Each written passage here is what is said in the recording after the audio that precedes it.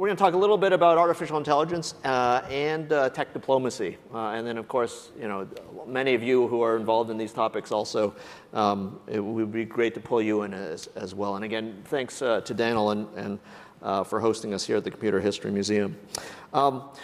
Just as a few brief comments about artificial intelligence as we get into it, and I'm sure there are people in the room who have spent a lot of time on this as well. Does anyone know when the term artificial intelligence was invented? 10 years ago? 20 years ago? Over half a century ago.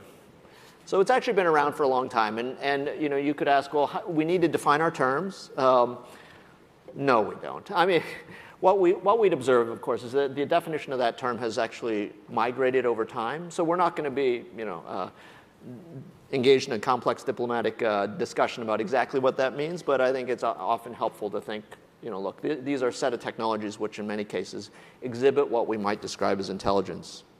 With that said, look, there's artificial intelligence happening all around the world, right? So why do we want to focus on this on an event that is a little bit focused on China versus the U.S. or China and the U.S. I should say. That was a bad turn of phrase. Look, this technology is becoming more and more distributed, the ability to use it because of cloud, et cetera. And there have been investments around the world. I mean, people know that if there weren't investments by Canada over the past AI winter, you might describe it, we wouldn't have deep learning and all those sorts of things. That said, in our research at the McKinsey Global Institute, if you just go out to the 100,000-foot level, a whole bunch of different metrics, whether it's investments, people, companies, et cetera, it is really basically a bipolar world, right? If you look at the US and China, that is where the bulk, in fact, the majority against many of these metrics, where the activity is occurring. So we often hear this question, well, so who's going to win the AI race? And I've said, look, it's not a race. It's not even a decathlon. Maybe it's an Olympics, right? Because it's not just one thing, right? It's not, there's not an easy score. And for different types of AI and different applications, you'll see one country or another move forward or back. And by the way, it's not just technology, and it's just not just economics in terms of competition, but what we're seeing is AI is affecting everything, whether it's the physical world for self-driving cars, right? We see them out here on the roads here in California, to how it affects individuals and, in fact, how it affects the relationships between countries. So the second part of our discussion, or the second aspect of our discussion in this collision, is going to be technology diplomacy. And so with that, we'll turn to Asia Society, is one of our newest members of the Asia Society. So Heather, what is tech diplomacy? Is this robots engaging in negotiations for their countries? Well, as far as we know, not in 2020. I will add as well a fun little fact about the origin of artificial intelligence as a term, and also the origin of the Asia Society. Our organization started in 1956, the same year as the Dartmouth Project on Artificial Intelligence. You also can't spell Asia without AI in it, but that's a bit of a stretch for to be honest. Back to the question about technology diplomacy, and I'll say again what a privilege it is for me to be up here on this stage, particularly beside someone who I see as one of the leaders in the world of technology diplomacy as it's burgeoning and emerging. I previously worked in an area that I would call tech policy. So there's an amalgamation of individuals who have technical backgrounds, who are becoming more versed in the policy sphere and working alongside bureaucrats or politicians to kind of cross those bridges. When I think of tech diplomacy, I think of tech policy with an overlay of international relations. A basic consideration for the fact that technology is not confined by borders, and so many of the domestic policies that we may think through or have the ability to work through with existing systems and norms and processes don't apply to new emerging technologies. And looking ahead 2020 and beyond, there's no shortage of exciting new developments that are no doubt upon the horizon. When these developments happen, they will impact the way that we live in a myriad of ways, which will result in reactions from various groups. And there's a very interesting pacing problem that you see in terms of thinking about building technology policy. And for technologies that evolve very, very, very rapidly, the processes that we traditionally use to create policies. And I loved what you said about, Fadi, earlier in your remarks about how in the West we tend to jump towards sort of the legal frameworks as opposed to the guardrails. So I'm excited to discuss guardrails and your framework for thinking through these areas, because that maps a little bit better to how to properly keep pace with these emerging things. Are robots the ones doing diplomacy right now? I would say no. When I think of technology diplomacy, and I'll caveat that this is something at Asia Society that we're looking through how to better define the space of tech diplomacy. If you, in some areas, if you do a quick search on whatever internet platform you prefer to use, if you look up digital diplomacy, techplomacy,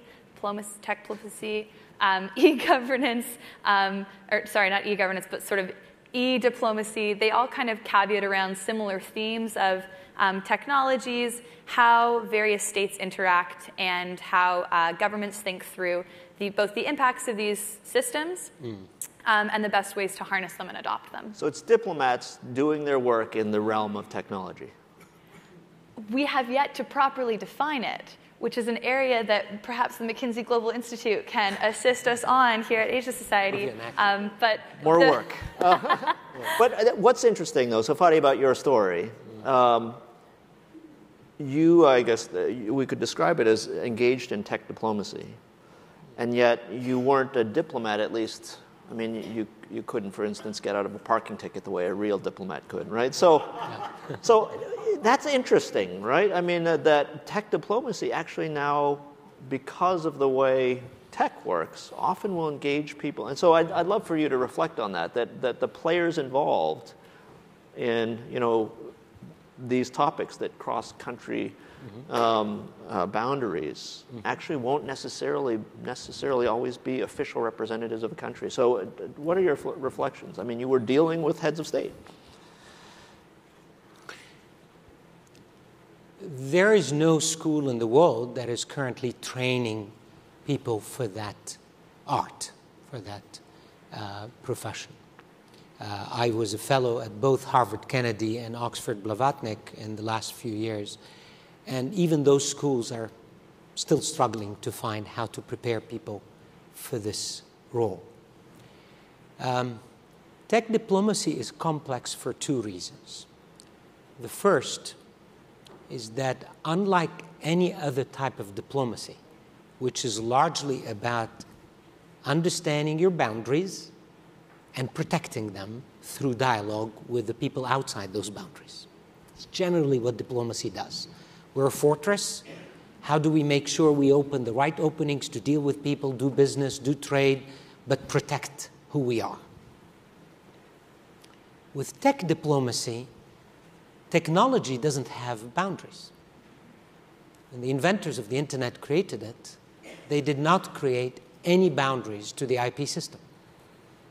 So the internet, just like the air we breathe, is probably the most transnational human-made resource ever created. It's not international. It is transnational. That means if someone creates a program in Cairo, it can affect our children in Los Angeles within a nanosecond.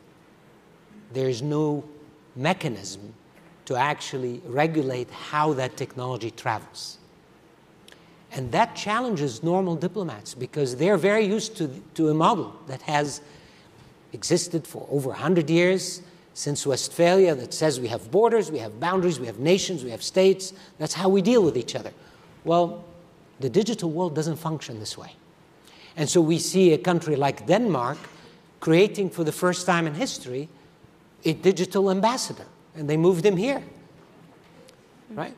So some people have heard of that. What does that mean, a digital ambassador? He's trying, believe me. Even it's not an avatar, Casper right? himself, no, he's a real human being who's struggling like hell because no one understands what is exactly your role. You're supra countries. You're kind of negotiating with. So Facebook. He's the ambassador to whom? To all the digital world for the country of Denmark. And Singapore just announced they're doing the same. Switzerland just announced they're doing the same, because there's almost a world, and I have just finished my work with the Secretary General at the UN on the new high-level panel report, and you could tell that the institutions of the nation-state model, like the UN, frankly don't know how to deal with this. So there is a new layer being created to create a new type of tech diplomacy. Is the embassy in Second Life? No, sorry, never mind. But it's interesting, right? Yeah. I mean, all of the characteristics of the diplomatic organization actually exist with regard to the different functions. Correct. Correct. Which is an It's interesting fascinating. model. It's a whole new space, and it's different. I think you're spot on in saying that sometimes we confuse tech diplomacy with tech policy, when in fact they operate, back to my 3 levels, at a completely different level. Diplomacy, when I had to convince President Rousseff to back off the breakup of the internet, she refused to see me. I was in Brasilia. I took the only Brazilian I know, my executive assistant, so I took her with me, and I said, you help me get into the palace to meet this lady. And I said, well, what is your status? The guy at the door of the palace says, I do this internet thing. Sorry, it's just not going to let you in. We spent 3 days living in the church across the street from the palace, going every few hours saying, got to see President Rousseff. I had no status.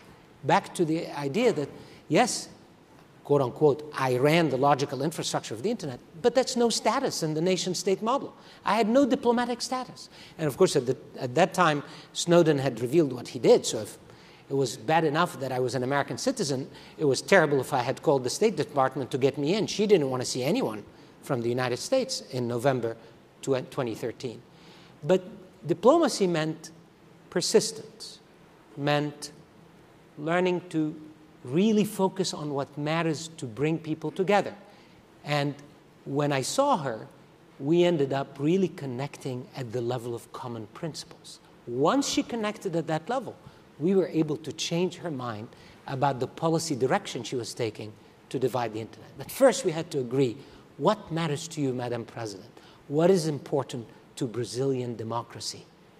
And once we agreed on that, we were able to move into the much tougher space of backing off those policies. So that's tech diplomacy. I didn't learn it, but it's common sense, as Ken and I were talking about. There's no magic here.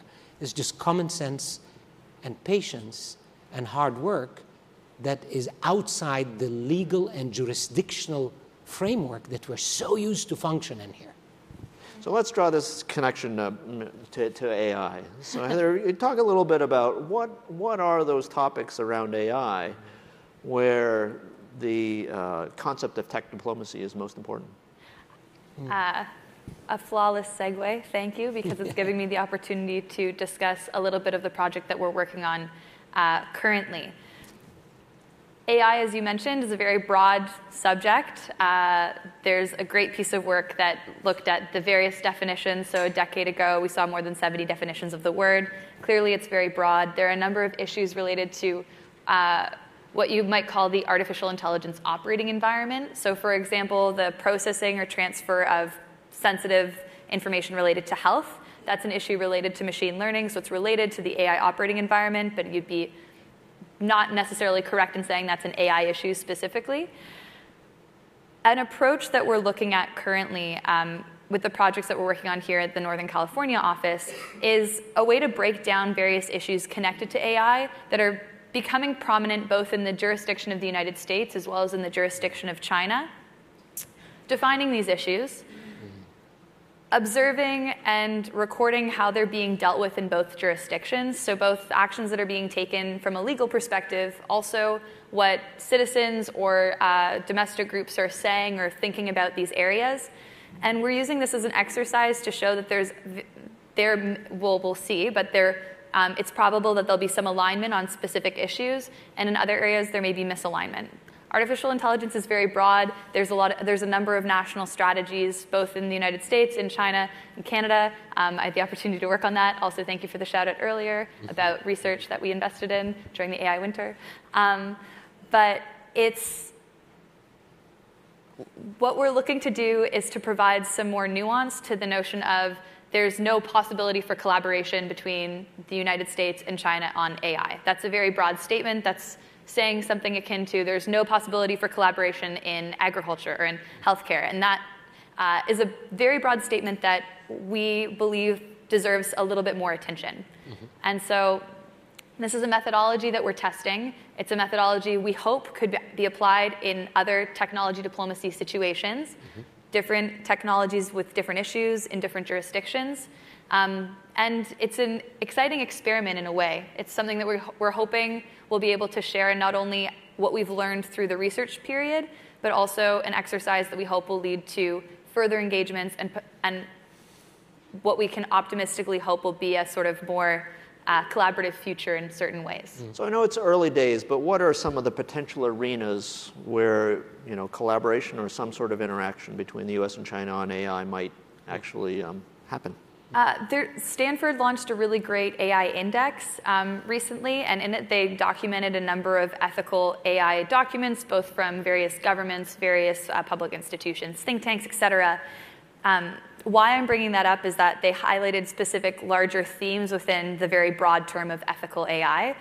Broadly speaking, in most rooms, regardless of the jurisdiction you're in, if you say, we want ethical AI, everyone agrees, and the conversation tends to stop because it's very difficult to get down what you mean in that way.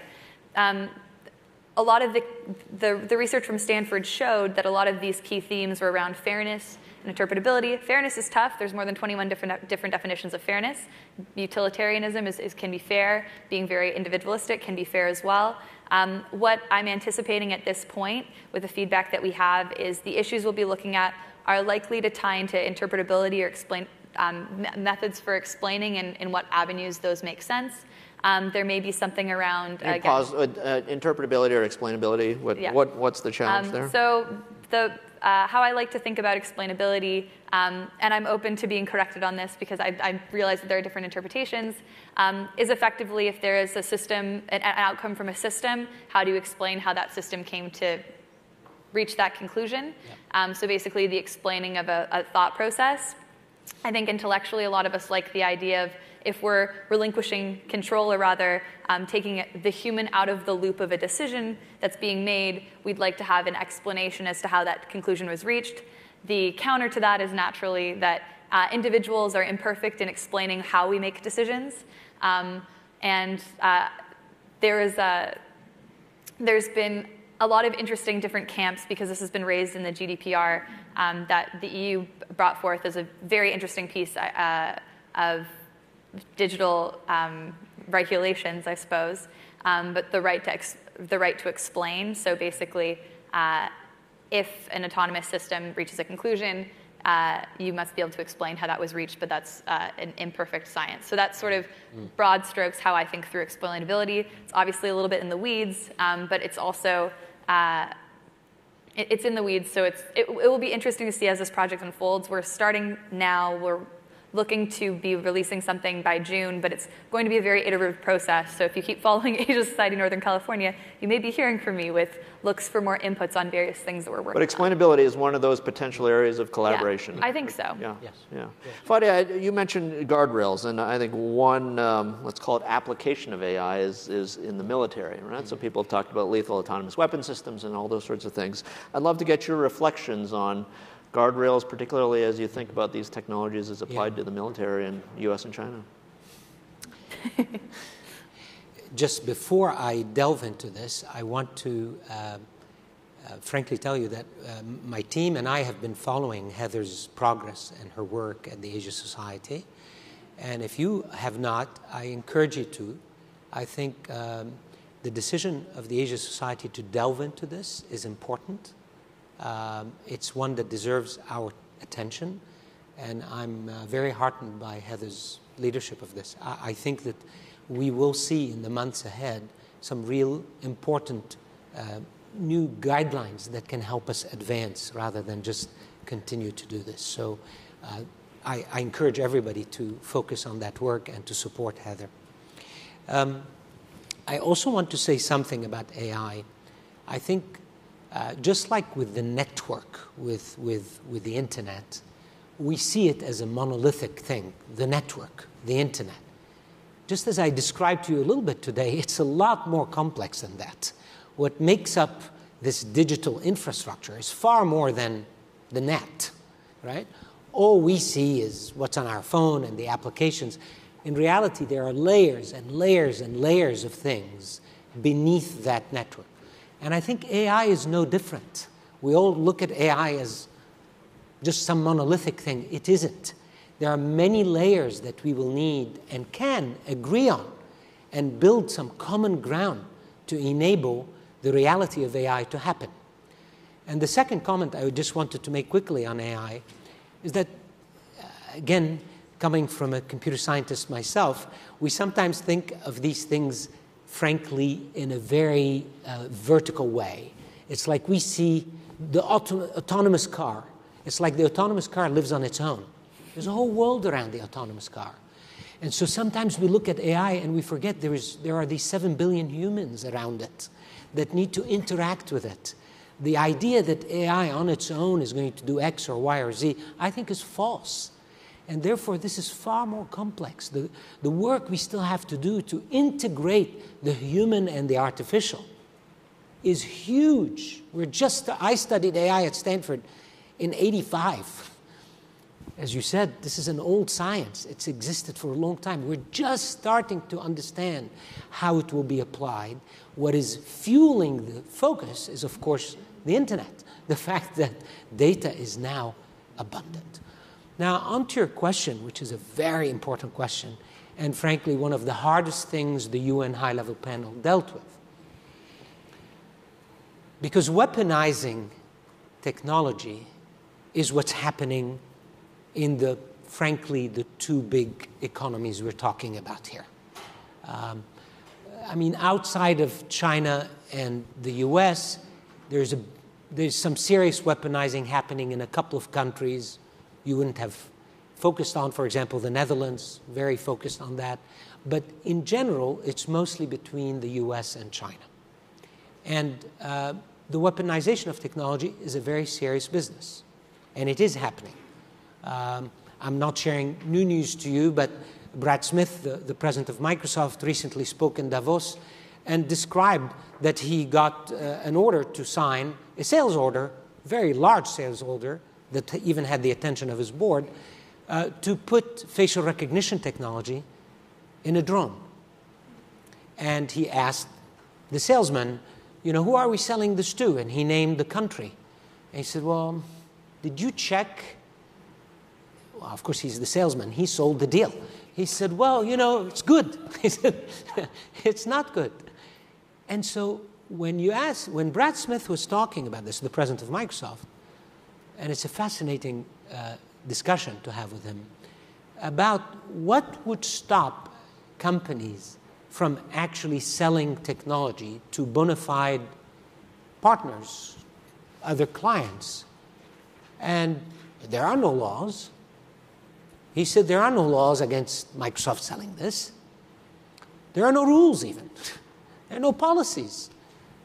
So he says, well, I set a Microsoft guardrail. And I shared it with my client and others. Look, this is a guardrail. Certain things we're not going to do. Is it based on a law? No. Is it based on a policy? Also no. But it just doesn't feel right until we know more things. And they started developing a framework around the idea of selling facial recognition technology that was known to be about to be hoisted on a drone. So, look, I do think that this is a very, very gray world. We still don't understand how companies, because remember, this is something we didn't bring up, I want to bring up quickly. What's happening also in the digital space, in AI in particular, is that most governments are suddenly feeling that they lost a lot of power to companies.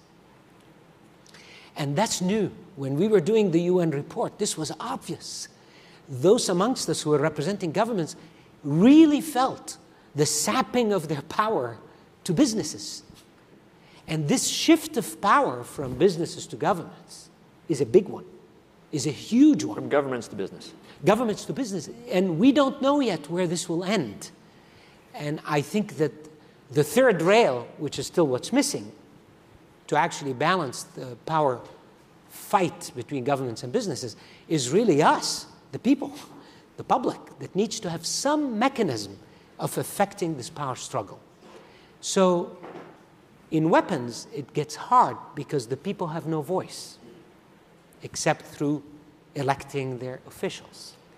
So the power becomes largely between governments trying to do something to Brad Smith, for example, say, give me this technology so I can have some power. What is the role of the government? What is the role of the business?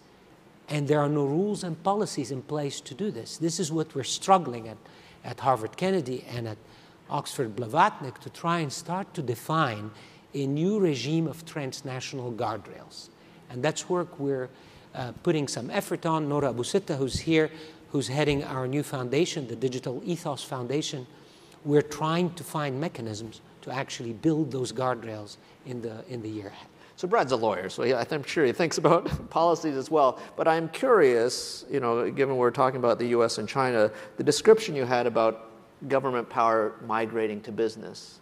Any perceptions about that in China? The line between government and businesses in China is of different thickness than what we're accustomed to.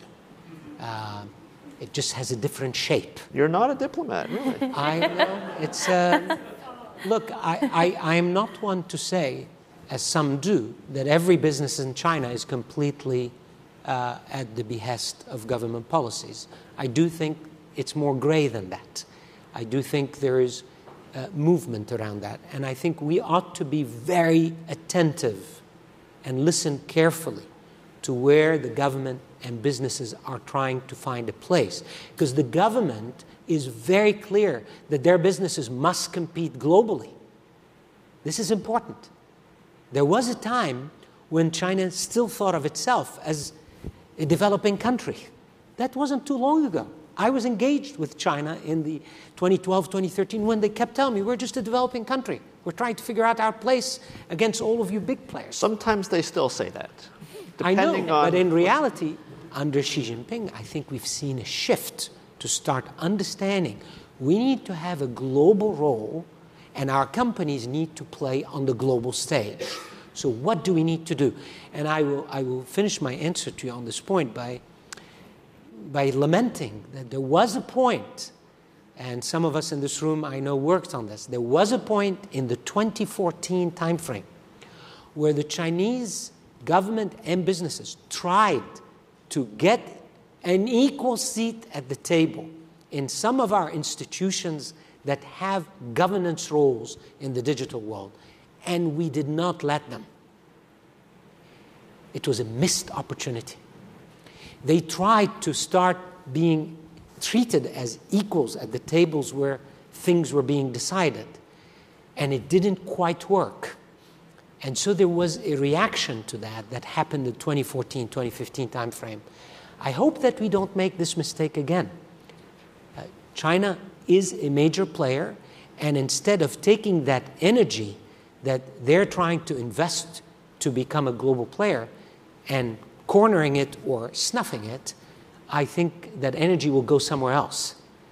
I think we should embrace it and be respectful and engage, because there is an opportunity to still do so. And what are these digital institutions? Examples? Well, in the world I was living in, you have ICANN, you have the IETF, you have all the organizations defining the core standards and principles and protocols that run the digital world. And being at the table in these institutions, and I was the head of one, frankly, these are still very US-created institutions and US-dominated institutions. And they set a lot of the principles that define how this digital world works. So I think there has to be mechanisms where we engage as much as we can at an equal level and bring the fight to those tables, bring the fight and the dialogue to those tables, rather than shut the doors. So I'm going to come to the group in a moment, so have your questions getting ready. But let me just, Heather, if I could just engage you on one other topic, Sure. which is, I think we've seen, certainly here around the San Francisco Bay Area, a tremendous supply-demand imbalance for AI talent. Yes. And look, a lot of the algorithms, the work is actually open source. It moves fairly easily, and yet people don't necessarily. And it came up earlier today as well with regard to how people from different countries are treated in different places by different organizations. I'd love to get your reflections on AI talent and cross-border flows of people and what you're observing there. Absolutely. It's a major challenge. NeurIPS, a major AI conference, was held in Vancouver just in December, and several researchers who've been accepted with workshop papers just to have the opportunity to travel for this conference into Canada had trouble as well. So it's a... Canada? Yeah. Even up there, eh? So it's fascinating because there's a couple key differences that... speaking to the point about being a traditionally more open source field in general, where I think there might be a misalignment between the top-down understanding of how a system works and the sort of, in the area of where the system is working, understanding of how it works. And so the stop or the blocking of accessing visas or allowing talent to stay and to work in certain fields, I think is a big challenge. I'm doing a poor job of answering this. What I really am trying to say from the question is I think it's a massive challenge. I'm very disheartened to see the fact that great research talent is not having the opportunity to study with other great researchers in various areas. I'm very passionate about the importance in fundamental research and fundamental science in particular.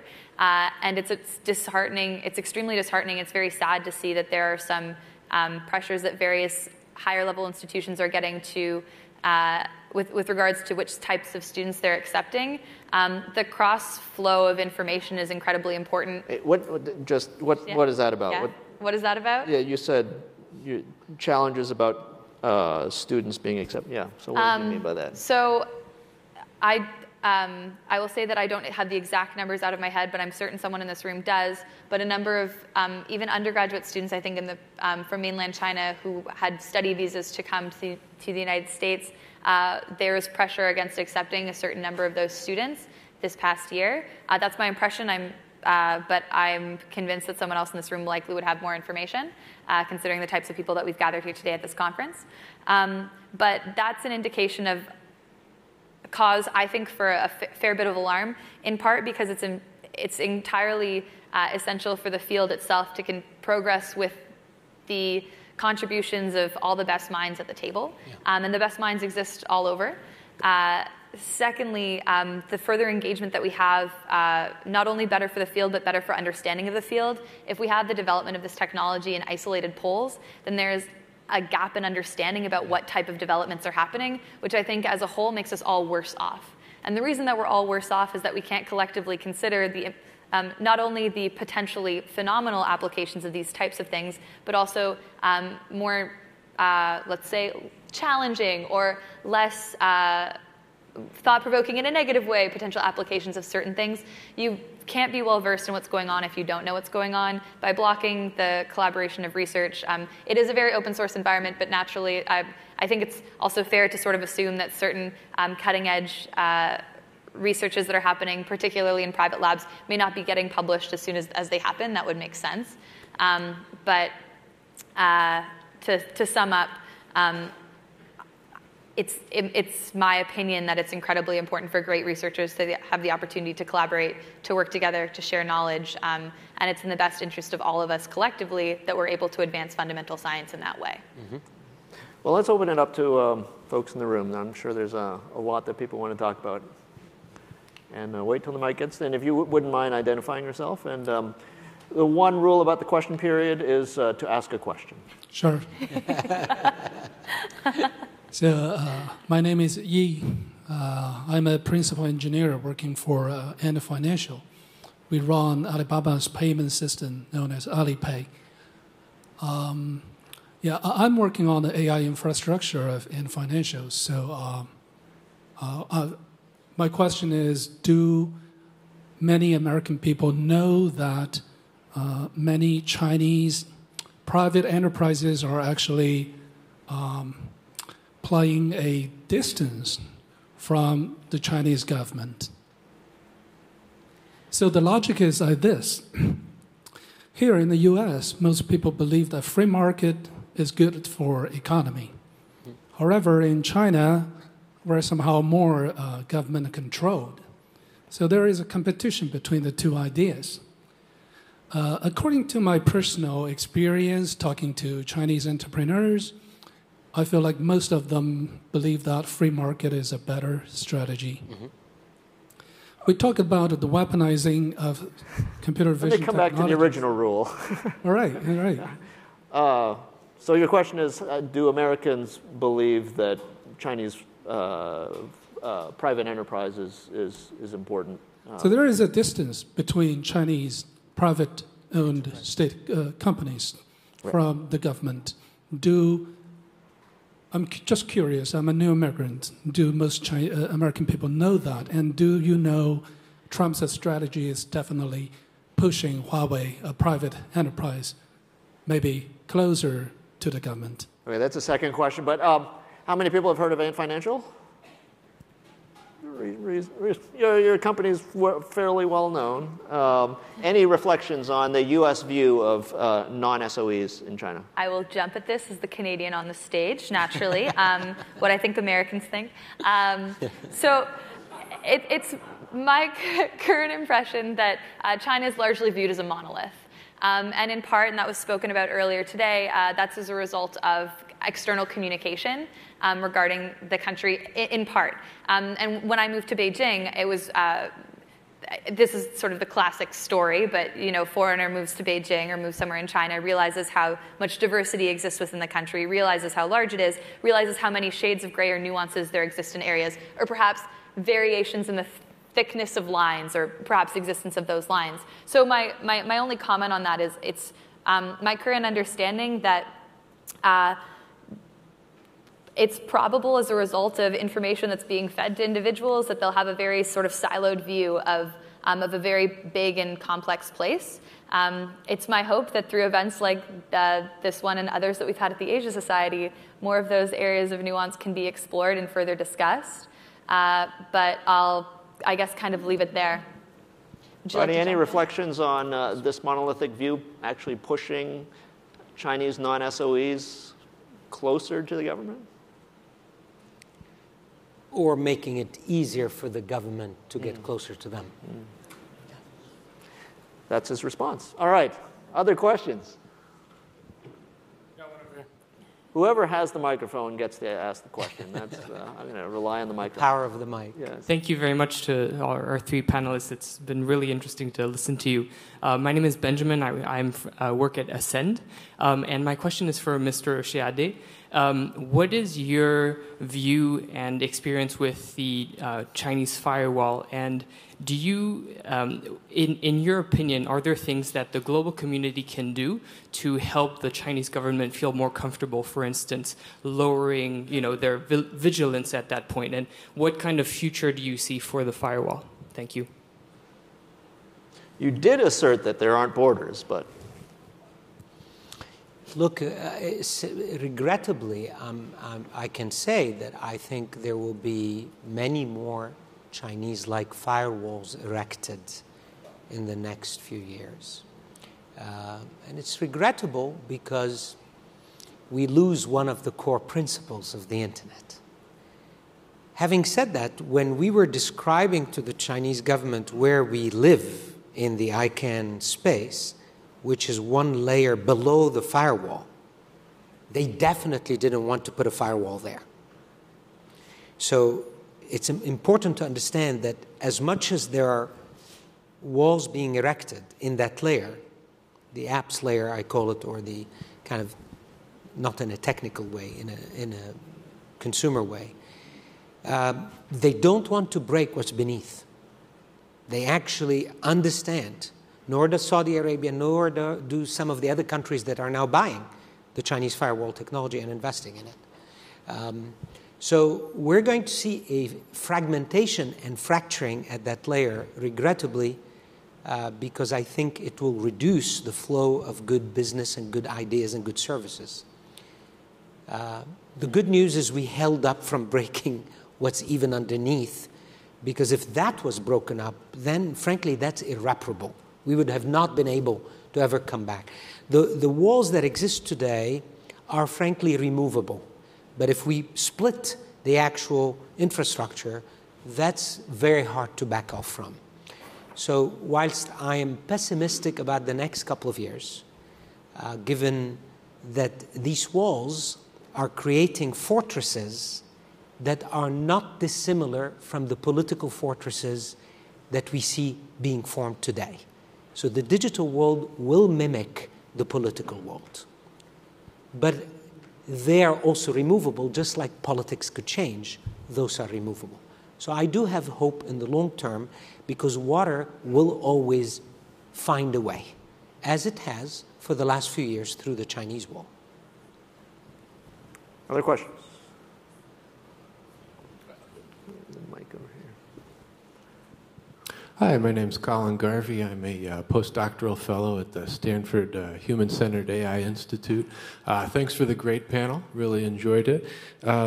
I had a question about going back to the kind of three-tiered framework Fadi introduced, which I really like. It seems to me at a fundamental level of values, there may be a conflict around this issue of democracy. And you also raised the issue that right now there's no venue for the people to have a say in this fight between governments and businesses. And so if, as Americans and maybe Canadians, we hold democracy as a core value going forward, what room do you see for agreement on policies with China, and how might we increase the expression of this value in our own nation, which I think right now is on a lot of people's minds? Thank you. You didn't tell me there will be deep questions here. Asia Society. Thank you. Thank you for the great work your center does. Really impressive. Look, when you become a diplomat, you start learning that nothing is what it seems. And you're able to move things around to accommodate a situation. So when I used that model, for example, if you remember, the one I told my son was values, beliefs, and traditions, and the one I suggest for our world is principles, guardrails, and policies. The democratic principles by which we live, I conveniently move them to the guardrail section. And it works, by the way. So you actually say, look, you clearly have your own guardrails as to how much you will allow your people to do versus what we would do. Is this something I could move down to the area of principles? Not now. So as a diplomat, you conveniently say, why don't we agree that this would be in the guardrail section? And there'll be some nuance about what does it mean to give your people certain freedoms that we take for granted here. And so the movement of things in that system is delicate. It has to be done thoughtfully. But I will say one thing I had shared with Ken. My experience with the Chinese, and this is just my personal experience, is that if you are not firm about your principles and the ones you will not move on, you actually lose their respect. So unfortunately, many of our business people, including myself, I'm a business person who's run companies and continues to run companies, when we are in the heat of trying to make a deal, we're willing to compromise to get the deal done. And I think sometimes we go too deep. So whilst I don't mean to contradict myself, I'm just trying to tell you that there are some things, as Abraham Lincoln said, that you need to hold on to, and you stand on these. And if you don't, you actually get less respect in a tradition like China's that is deep and steeped in tradition and beliefs. So you calculate this very carefully, depending on the situation you're in. But there are some things, it doesn't matter what your situation is, you hold on to. And this one, the one you brought up, having grown up in a war zone, I grew up in Beirut, actually, you realize that sometimes there are some things you believe are immovable that may need to be movable. and that the things that are movable are very few, and you hold on to these. And I've developed that system for myself, and I hope every person engaging with China also develop that system for themselves. Just to build on this comment about flexibility too, you mentioned the Digital Institution of the Internet Engineering Task Force, or IATF. They state, we believe in rough consensus in running code. We reject kings, presidents, and voting. So not even in the Internet, not everything is a democracy. Other questions?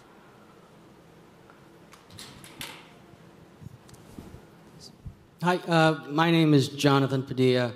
I'm a fellow at Stanford's Future of Currency Institute. We've been very much focused on digital currency, digital fiat currency, and what we've seen is that the PBOC in Beijing has been very, very aggressive in rolling out digital assets using Alipay and WeChat. I guess my question is, given the heavy investment in physical infrastructure by Beijing and pressure on existing multilateral institutions, do you feel that the current institutions will be able to de-escalate existing tensions, or do you see something like the PBOC trying to take on the dollar's reserve currency be a real flashpoint in this collaboration, digitization of assets and monetary instruments? Sure. So I'll begin with saying that largely the area of digital currency is not currently the focus of what we're looking on with the technology diplomacy program that we're running, but it is a great example of another area wherein the types of work that we're doing will kind of copy and paste very well using experts like yourself to better understand what the issues are. I think, if I understand correctly, the question is sort of along the same lines of things are changing. Do the current models of how we operate still work for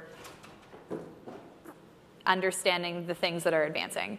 And I think that in any case, when you look at an institution, and it's always easy to find flaws in institutions and areas of potential improvement, and you either sort of improve upon what you have, or you create something net new. And the risk of creating something net new is that it's not adopted properly, or it doesn't have the proper mechanisms in order to enforce anything reasonable. This is another example of, I'm sure that there's great investments being made both from the human capital perspective and perhaps also with financial capital as well to upskill and recruit people who have deep understanding of these things into those multilateral institutions. That's probably happening. I'm sure there's some great movement in terms of net new projects that are happening. Either of those answers or a response of both of them might be the solution to how you solve this problem. What will depend on if the key, I think the core thing that matters is if people at the highest level who have the decision-making power invest in and take time to go along with whatever outcome, whichever sort of convening body runs. But I didn't really speak to the going after the reserve currency, frankly, because that's not an area that I have much insightful things to share.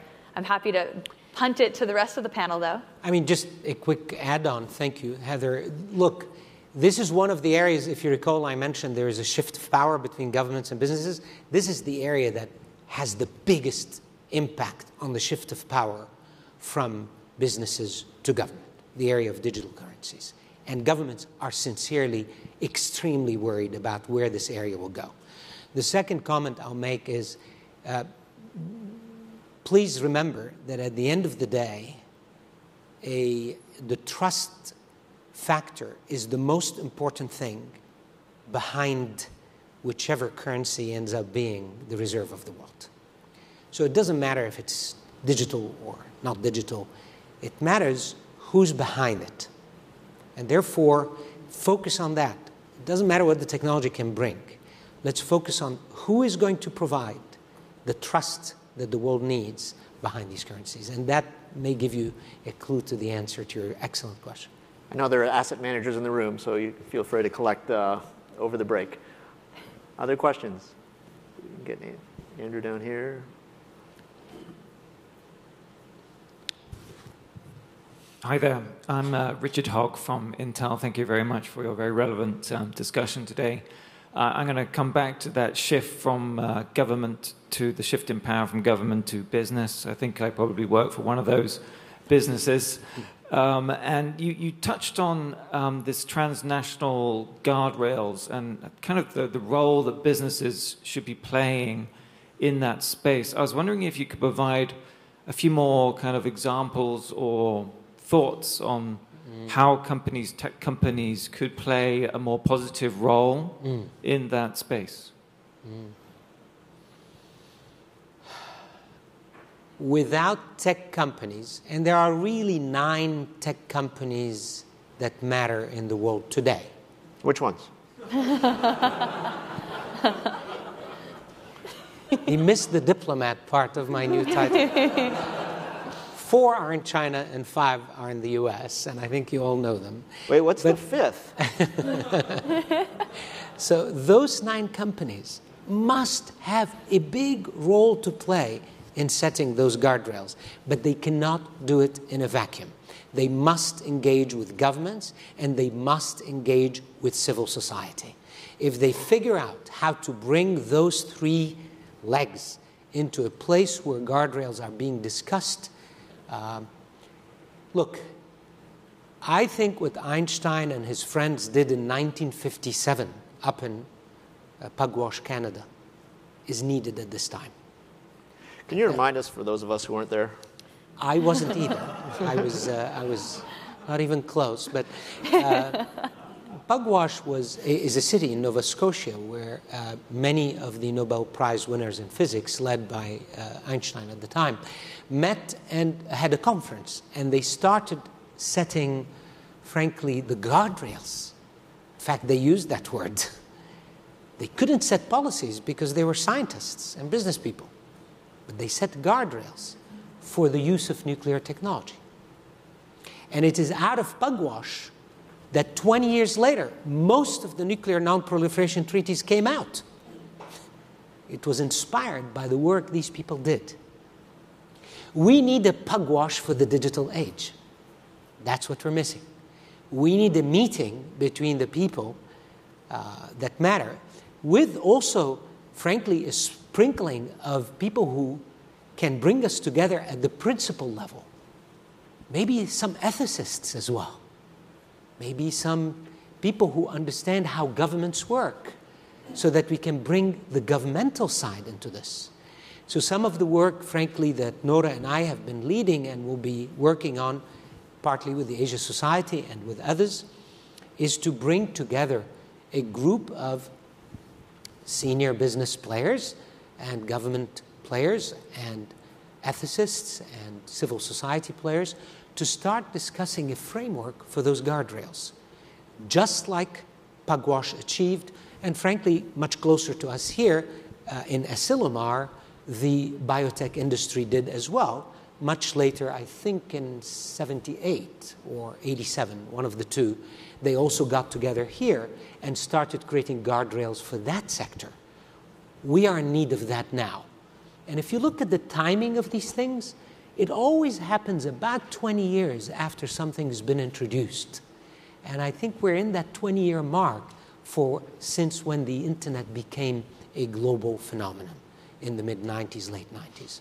So I hope Intel will be a part of that, but I also hope many of the companies represented here will actually participate with an open mind on the creation and the setting of those guardrails. And Asilomar, as well as Pugwash, are worth a read, so you get a sense, to answer your question more fully, as to where do the guardrails go.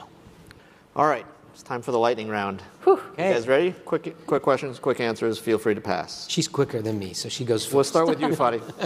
What is your favorite source of information about AI in the U.S.? I actually follow a lot of the work that comes out of Stanford on AI. It's a very thoughtful group of people, and I really like what they've done. I also have liked very much the IEEE work in that area, the Institute of Engineers. They've issued a couple of excellent papers on how AI will evolve for all of us. Heather, same question. CSET's Policy AI newsletter. I like Import AI's newsletter from Jack Clark. I also really like AI Now, it might be called. I subscribed to it a long time ago, but I get it bi-weekly. And it's a highlight of key trends along with guiding principles that you should read. And there's also discussions about what's going on in different ecosystems. You're going to have to go faster. Heather, what's your favorite source of information about AI in China? Oh, Chin AI, Jeff Ding's subscription, also free. And DigiChina's work. They're up with Stanford, but also in Berkeley. Fadi. People. I actually go and meet some people there. What excites you most about the potential? What excites you most about the potential for tech diplomacy to do good in the world, Fadi?